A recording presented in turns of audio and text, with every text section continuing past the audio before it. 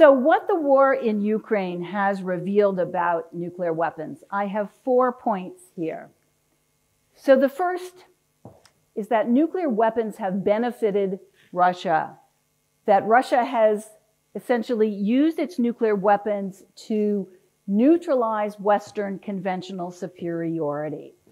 So Russia has made repeated nuclear threats to make sure that NATO stays out of the war. And this basically means that the West cannot use its conventional superiority to drive Russia out of Ukraine. It has to maintain some kind of limits. If there were no nuclear weapons in the world, the West could use its overwhelming conventional superiority and effectively drive Russia out of Ukraine. But because of Russia's nuclear arsenal, this is going to prolong the war.